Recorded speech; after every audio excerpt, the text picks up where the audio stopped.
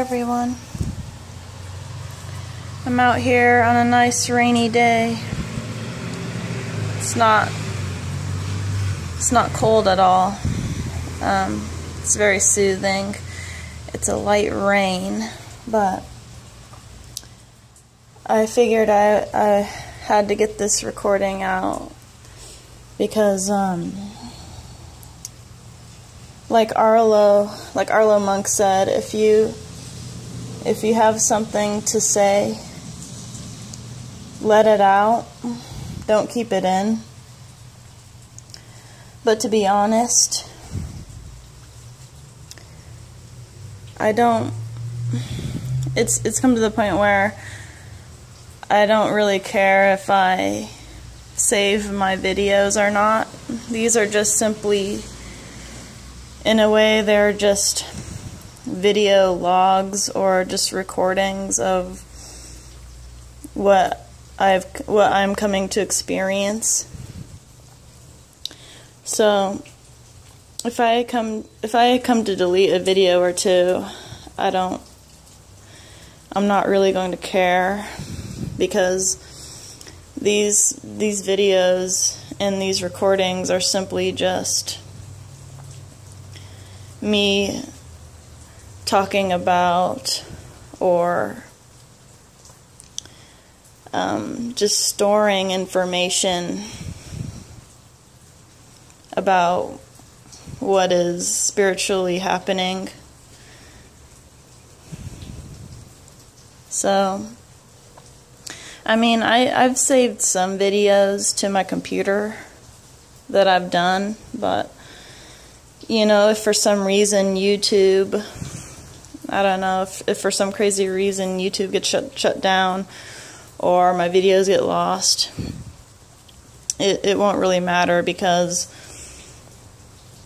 this is just simply an information storage base, or this is simply just me talking about these particular experiences, these spiritual experiences that I'm having.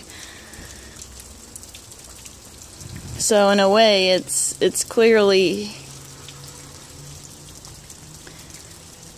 this is only clearly happening to me, and I don't really care who views or listens to these videos.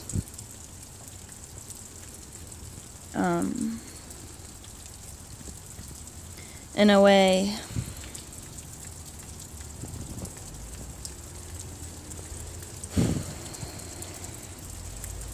I don't know. Whatever happens to me, this is just, it's simply a remembrance. That's all it is. But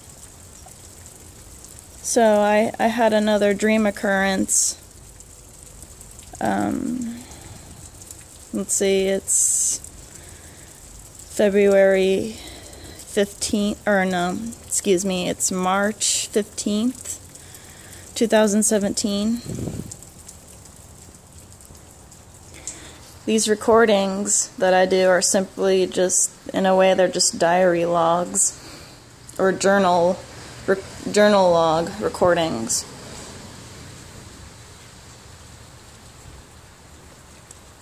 So, to get down to it,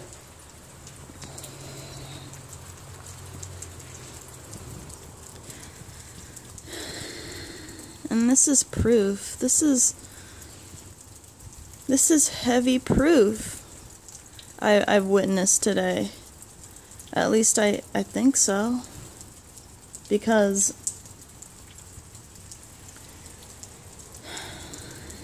you know,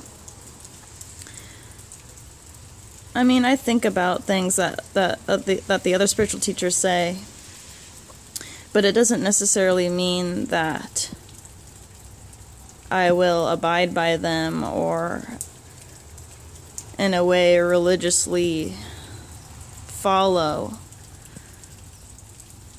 I'm simply just listening to hearsay and taking it in from there. But I had remembered a video that Osei Kuffour did, and I remember him saying in one of his videos that he was basically saying that if you put out your information on a database such as the internet,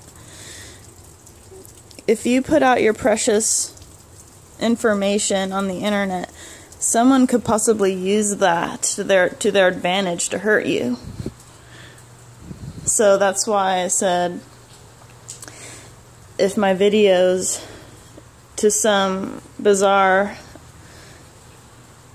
bizarre way, if my videos on the internet get deleted, I would not care that they're gone, because that just means that, you know, if an artificial entity or superficial entity were to use those videos to harm me in any way,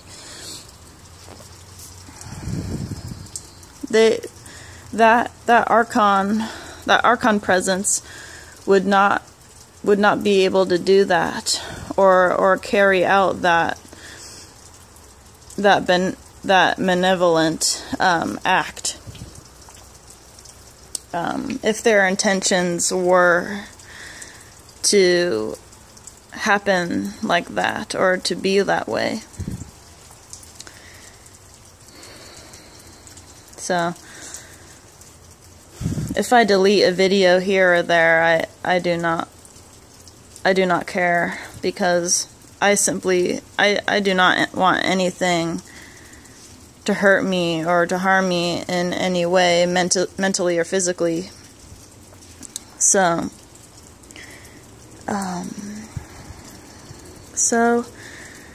I want to make a firm confirmation, a very solid foundation confirmation to the Starseeds, because if you in your heart, if at all in your heart, truly love something so dear to your heart, it will be with you forever. It'll be within your DNA. But you have to have the passion for it, though. That's the thing. You have to really hold that strong, heartfelt passion for whatever you want to think about. This is key. And I want to tell all of the Starseeds that if you've found your star family, if you've found your galactic tribe, and you really care about them, they're within your DNA. They will always be within your DNA, because it's crystallizing. And you're placing slates there, you're placing thoughts there within your DNA. You're placing your own slate into the spine of your spiraling DNA. This is what you're doing now. If you've found your path, if you've finally found your spiritual path that you've want to go down for so long, and that you're starting to remember again.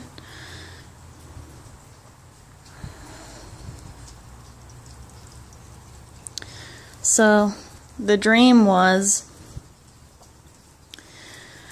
I saw Gamkeely again, and I think now he has appeared in my dream state. I don't know, a rough estimate, probably, as far as the many times I've seen him, it's probably got to be like around 7 times now, 8 times now.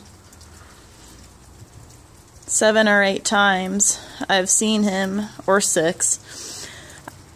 I've seen him in my dream state. He's coming to me now.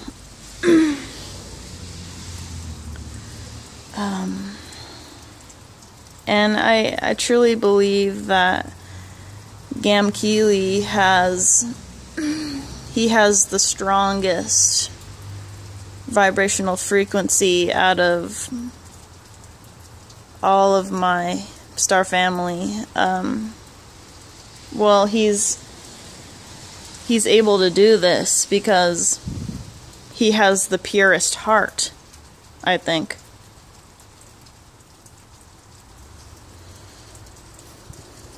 And I keep seeing, as a starseed, as a crystal adult, as a crystal starseed, I keep seeing these reoccurring these movie scenes in my head.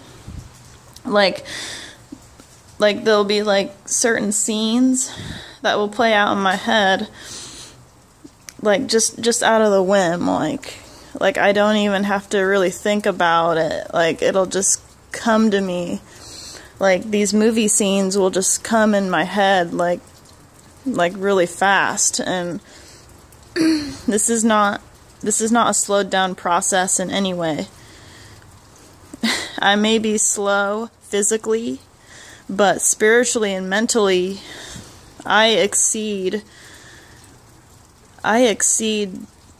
probably the speed of light or the speed of sound.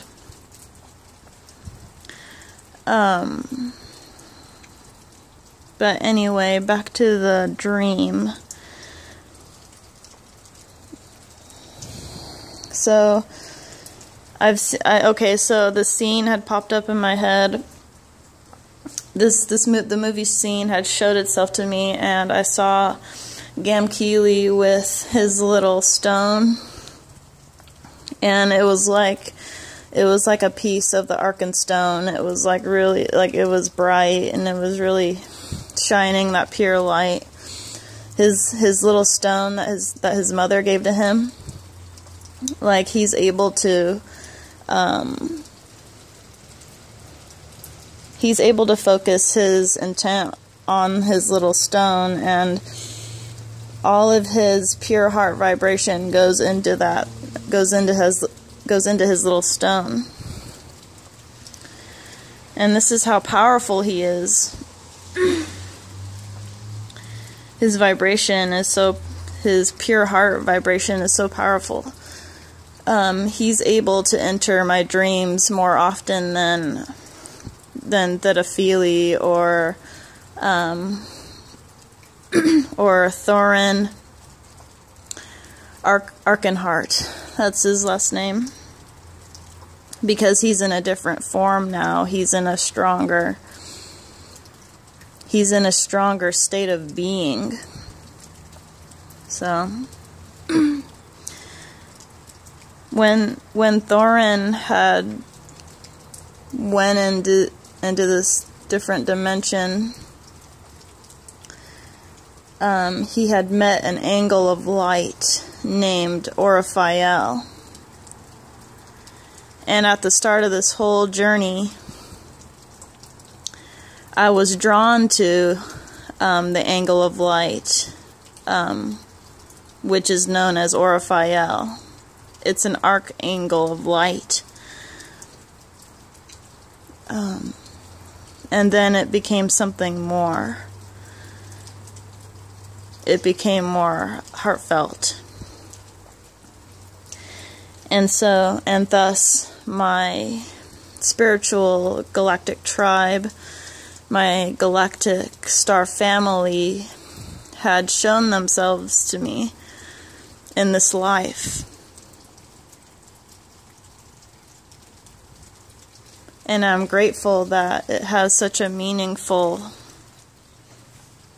vibration to me.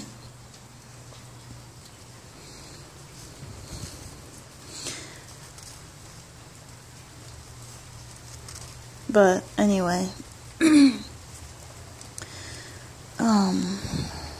so Gamkeely had appeared in my dream again, but And it was a sequence of fragmented scenes of that dream.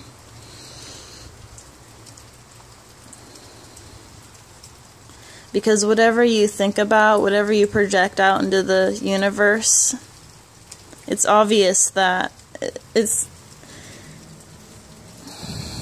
we all have a positive affirmation that this is what happens now. So I'm sorry that I'm getting off topic about the dream, but whenever something comes into my mind, I have to say it.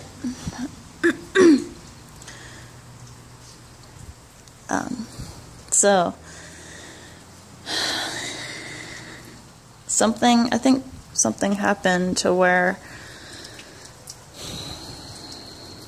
because I'm not fully able to be with my star family right now, because I have a root chakra mission here on this physical earth plane.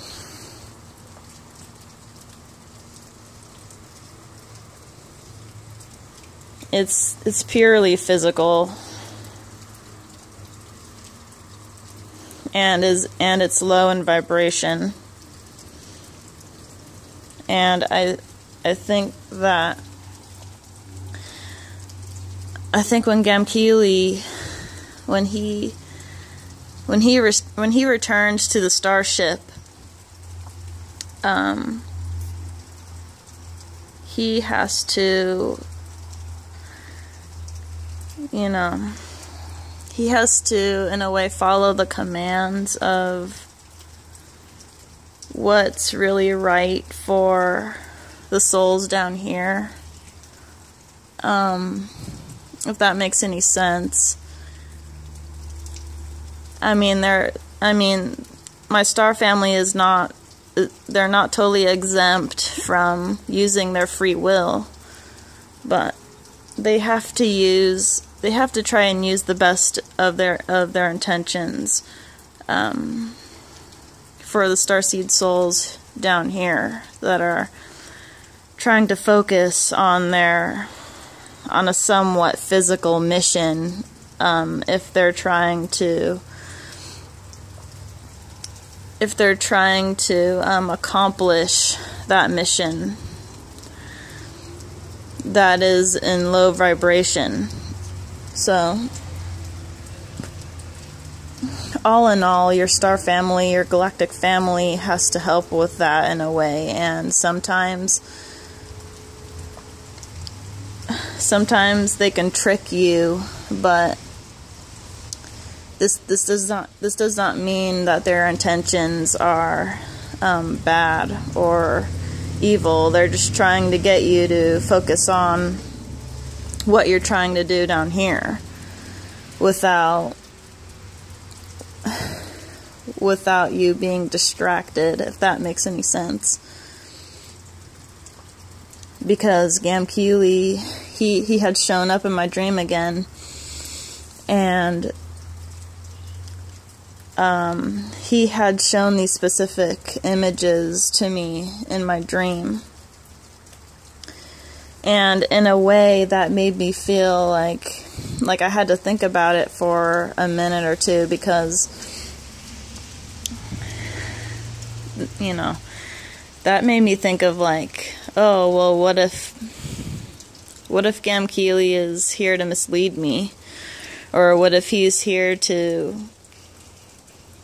I don't know, because I've had dreams about him, and it doesn't seem like he is misleading me, because I've had other dreams about him but that were pure. But in this dream, he had shown me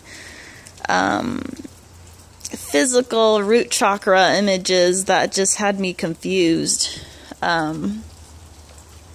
But he was just simply told by a higher up or something that he has to try to help me to to not think about them so much by putting in these specific images in my dream. But I mean, it's come down to the fact that, you know, they're family to me. They're always going to be family. They're in my heart. They're in my DNA.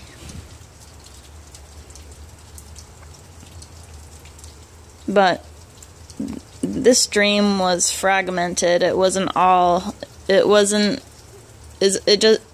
just one sequence of a dream, of one single dream. It was fragmented. And I have to talk about this. I have to say that.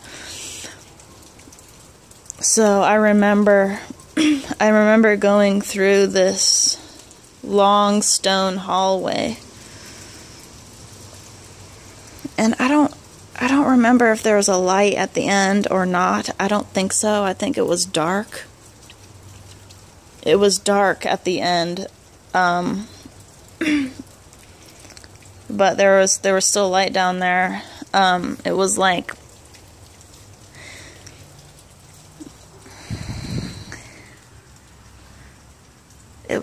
yeah, I was walking in this squarish kind of like stony place. We were making our way to somewhere, and I heard footsteps behind me, and this was my tribe. I was walking with my tribe somewhere, and Gamkeely was by my side. And I turned my head to see who was to the right of me in my dream, and I could not see his face really clear. I could not see that individual's face really clear, but in the dream, I was not scared. I did not have that fear. I did not have that emotional fear that you would get from like a nightmare or a night terror. The feeling was very comforting. It had a nice, comfortable feeling. I felt safe. I felt safe with Gamkeely and the others who were behind me. I had heard their footsteps. So I think this was my tribe, my galactic tribe, leading me somewhere. We were going somewhere, but we were in this stony, kind of pyramid-looking place.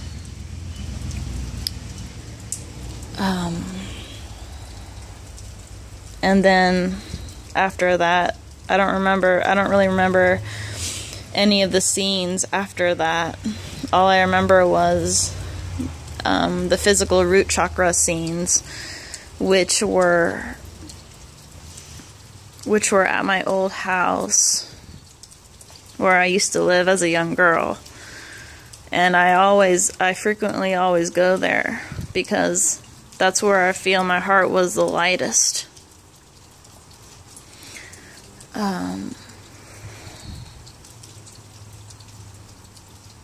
I don't want to keep this video too long, but I simply have to record this just so I can come back and remember that this really happened.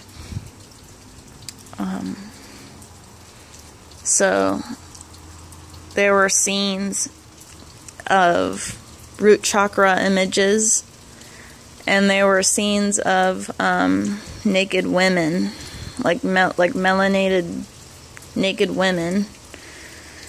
It seemed like they were like all across each other, like sleeping or something. I don't know, but I think someone had told Gamkeely that he needed to embed this in this dream that I had with him, because They have to help me draw my attention to the task on hand down here. And I think they really did not mean to mislead me like that, but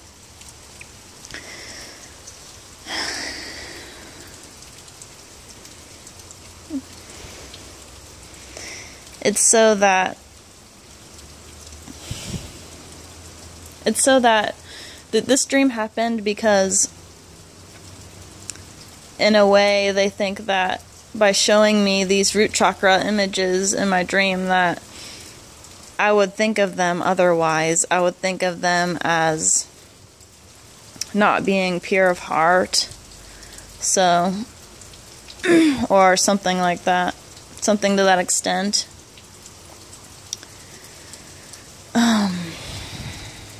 But I think this simply just had to happen because I have to focus on my physical duties down here. You know, physical body, physical duties down here. And this is simply what was placed in my dream.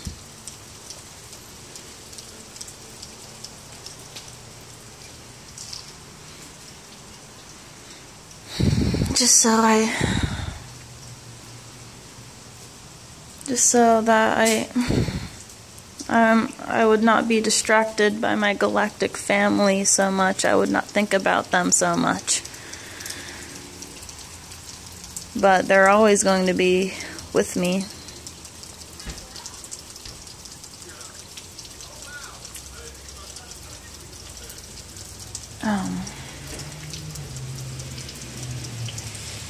Yeah, and after I woken up from the dream, I started talking. Okay, this is a positive confirmation here.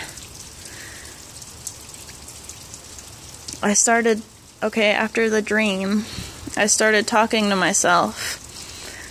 I started talking to Gamkeeli's stone, and then right then and there, the high-pitched ear sound came to me. And this was him communicating with me, you guys. This is crazy. I mean, this has happened quite often to me, but I mean, I've been doubting myself. I've been doubting this phenomenon for the most part. I've been questioning it for a while now.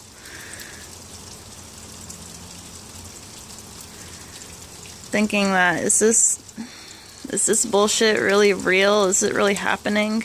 Is it really happening this way?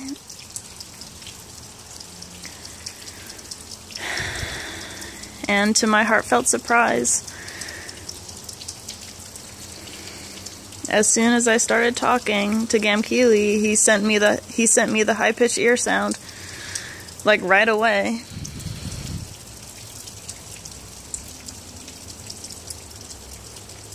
And I started to tear up a little bit because I was doubting myself for the longest time. I was doubting the existence of galactic families. I was doubting the existence of just everything about the spiritual path, even though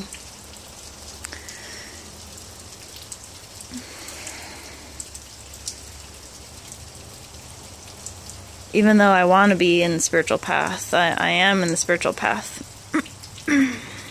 I am sending out thoughts and frequencies to the universe, wondering if they're really there to help me.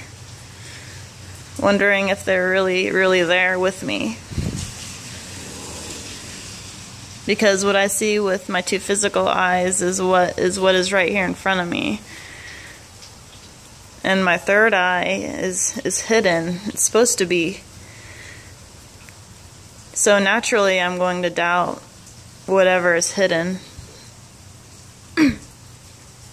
Because what you see with your two physical eyes is here to fool you, for the most part. And I don't know if this video is gonna cut out here pretty soon, but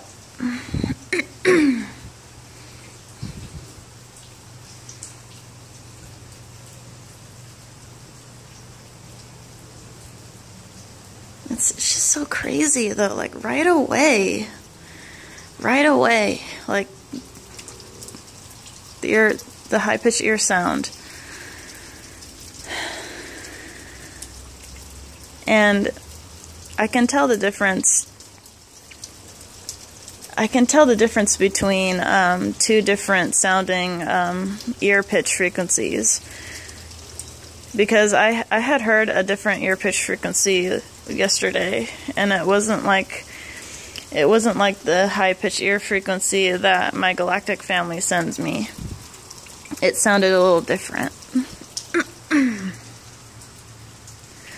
But the high-pitched frequency noises in my ear that they send me are they're a little quiet. I have to try and pay attention to when they're sending out light messages down here.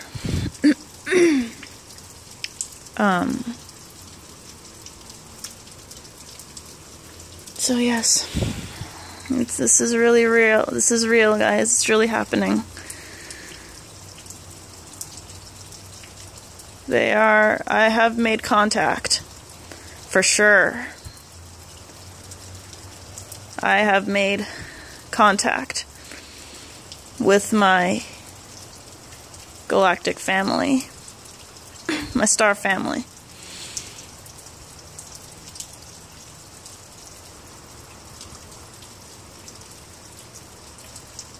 I've been in contact with them for a while, but now I think it's just getting stronger, and I'm believing it more now, because